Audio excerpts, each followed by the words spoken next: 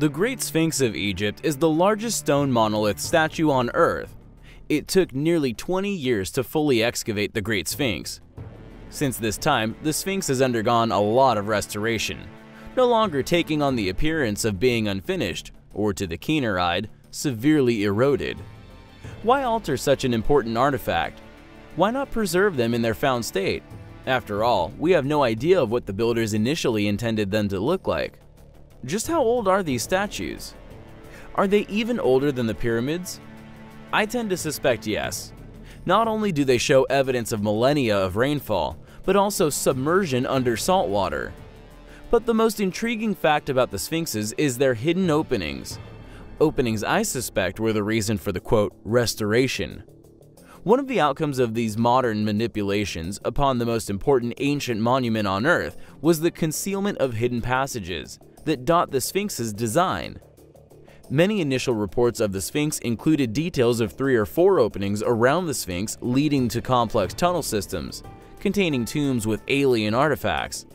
Something within these tunnel systems prompted the Egyptian government and even the CIA to step in and restrict access on the grounds of, quote, the nation's security. What is a Sphinx? Why choose this creature to devote such effort into creating?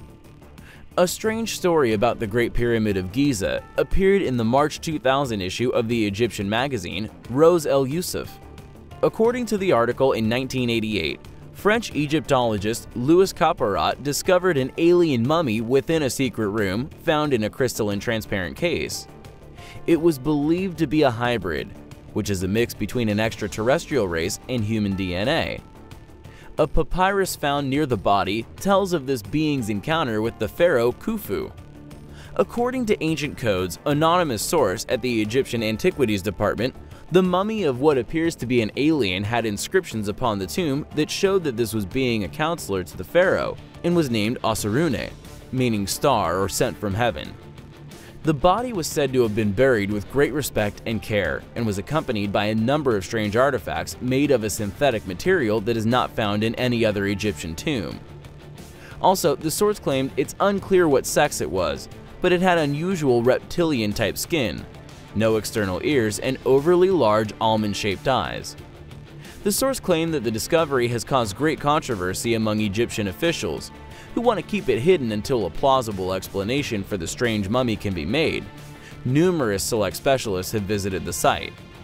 Regardless of the wild claims, there are indeed tunnels beneath the Sphinx, and they have been covered up by authorities for some reason. According to author Peter Tompkin in his book Secrets of the Great Pyramid, some Arabian authors have reported that Al-Mamun found a sarcophagus with a stone statue in the shape of a man.